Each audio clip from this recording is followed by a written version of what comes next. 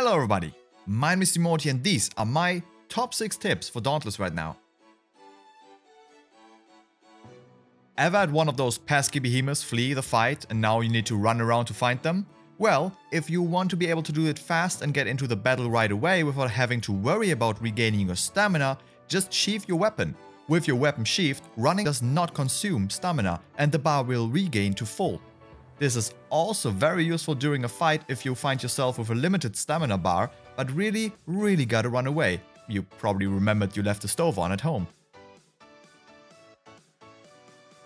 Dauntless has no fall damage. The only consequence you face for jumping off a mountain is looking damn cool rolling it off like a badass.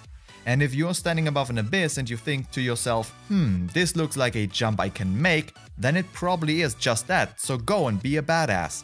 And don't worry about falling off the island either, your airship will rescue you anyway.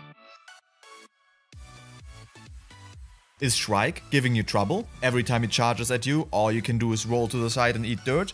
Well, stop rolling. Stand your ground and hit the bird mid-flight at the right moment and he will drop face first to the ground, being stunned long enough for a good 2 to 3 hit combo. This move is particularly easy with the chain blades. Just time your right click attack so the animation starts around the time Shrike is halfway off the ground if he is close to you, or halfway on his way to knock you down when he is far away. And if you want to look really badass during this, I recommend you use the hammer shotgun.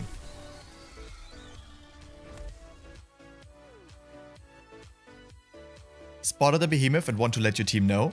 Use your flare bound to key 4 to signal them.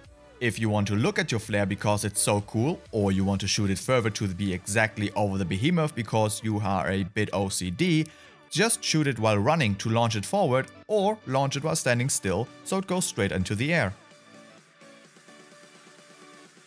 All alone in a lush forest and you have no idea where the behemoth is? All you do is hear the flares but you can't spot them and you don't want to let your team down by not arriving soon enough? Fret not, flares will show up on your compass as this little white flag symbol. So look for that symbol if you have no clear view of the sky.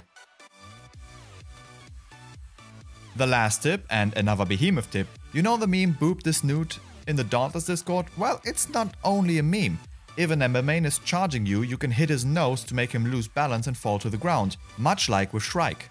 This also works if Embermain is only on 3 legs.